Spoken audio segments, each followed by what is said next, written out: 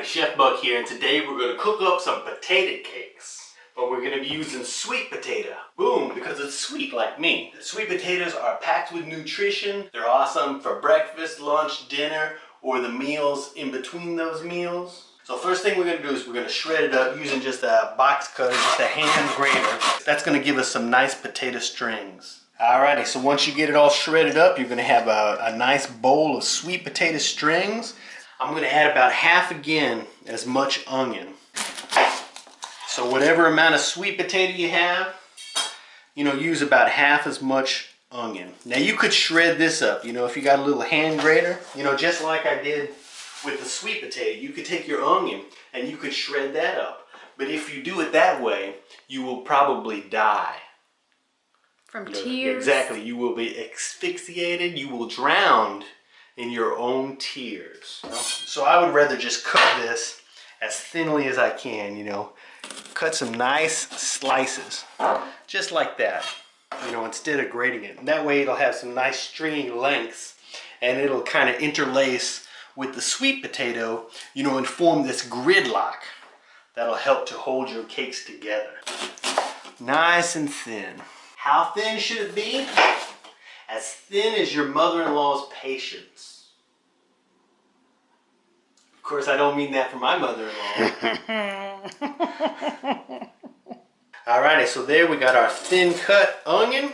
We're going to go ahead and throw that in our bowl. Boom. To that I'm going to add some thin slices of jalapeno pepper, which you don't have to do. I like the taste and kick of a little jalapeno pepper. And see how stringy that is? See how thin and stringy those are? So go ahead and get everything mixed up.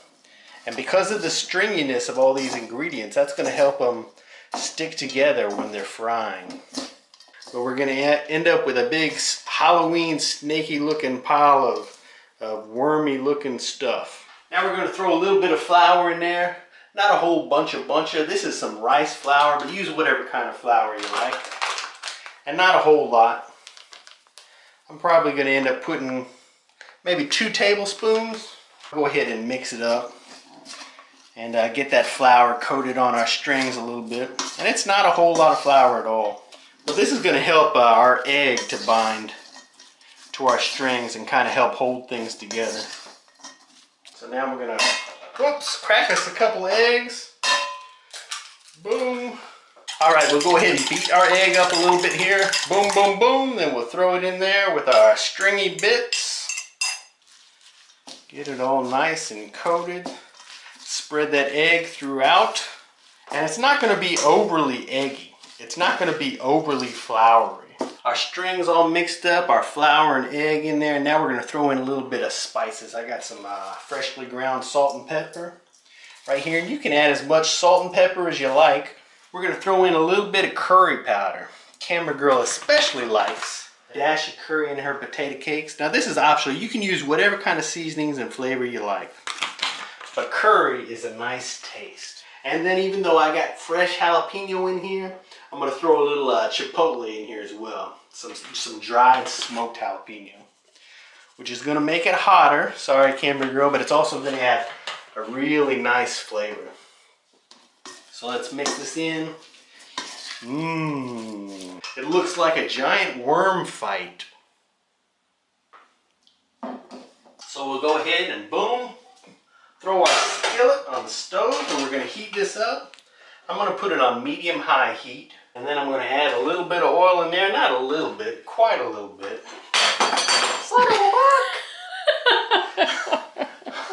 Alrighty. Come on, look at that. It's What? It's kind of clean. Get another one. Alrighty. Alrighty. If Camera Girl wasn't in here supervising, we'd have been using a floor spoon. So we're heating our skillet up. And we're going to throw some oil in there. Quite a little bit of oil.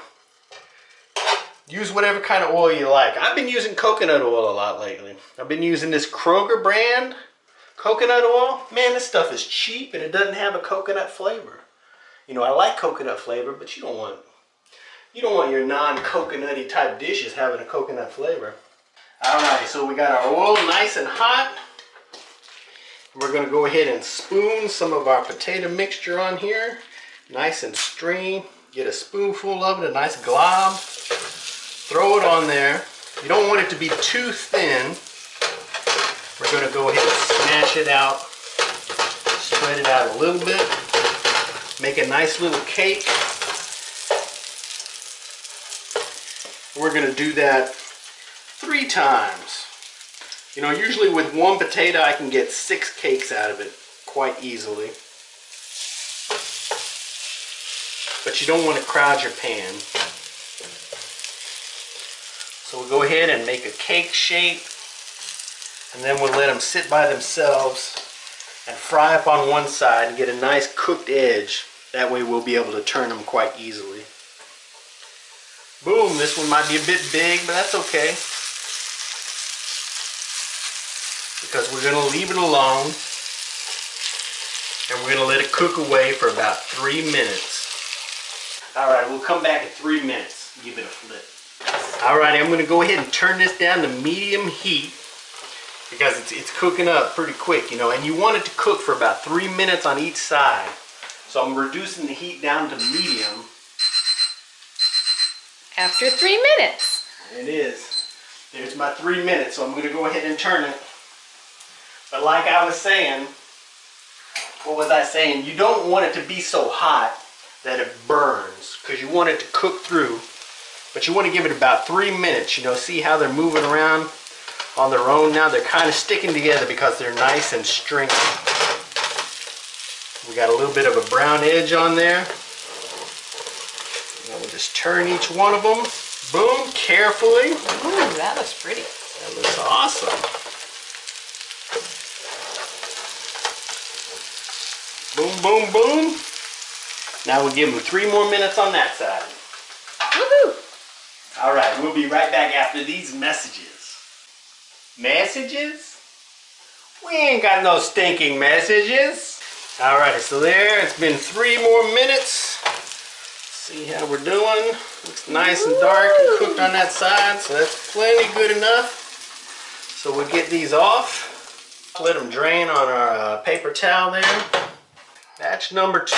So I got 3 cakes out of there, and so I've got half of it left. Divided that into 3 more portions, so we end up getting 6 cakes from 1 medium potato with just a little bit of onion and jalapeno and flour and 2 eggs added in there. Nice.